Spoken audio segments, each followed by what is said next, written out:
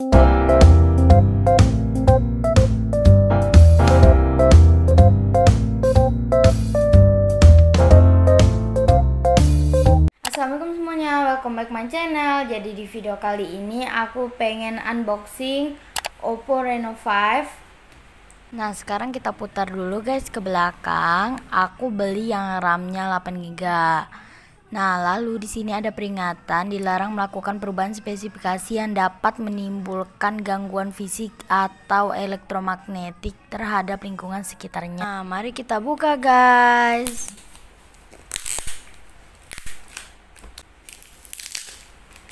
Nah, ini aku udah siapin gunting juga.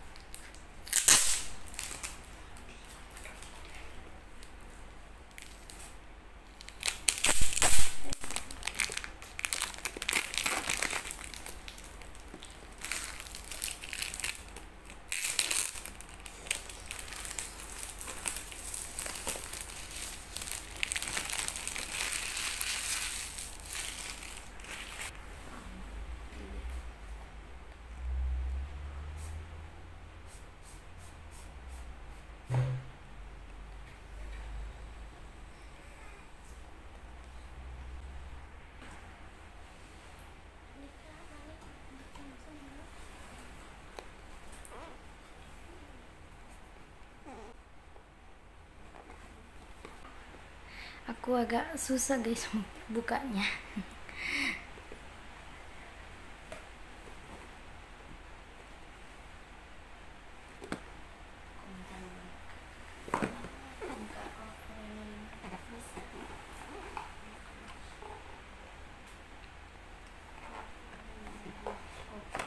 Wow, aduh sorry. Ini lah kebalik berarti om. Ini warna hitam bersinar, makanya boxnya itu berwarna hitam guys. Ini aku dapat chargernya atau casannya. Lalu aku dapat headset.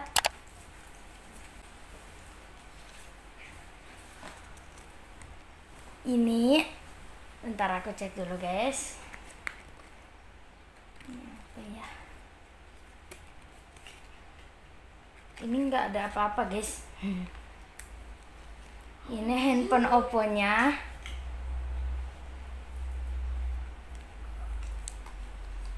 Ini kita buka dulu guys yang kotak hitam ini. Aku baru pertama kali menggunakan produk Oppo guys soalnya.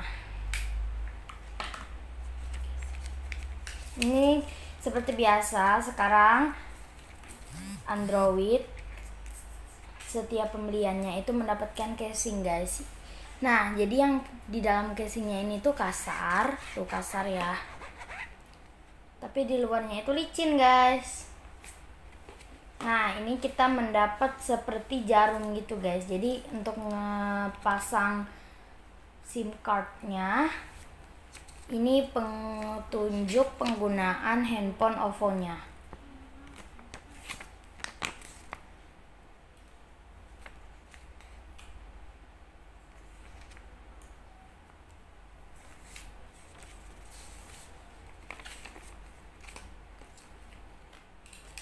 Mari kita buka guys.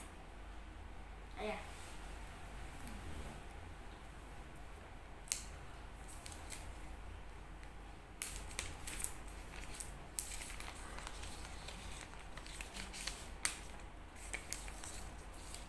Wow, bagus banget guys warna hitamnya. Tuh lihat kalau di cahaya dia tuh bersinarnya kelihatan banget. Wow, bagus banget guys.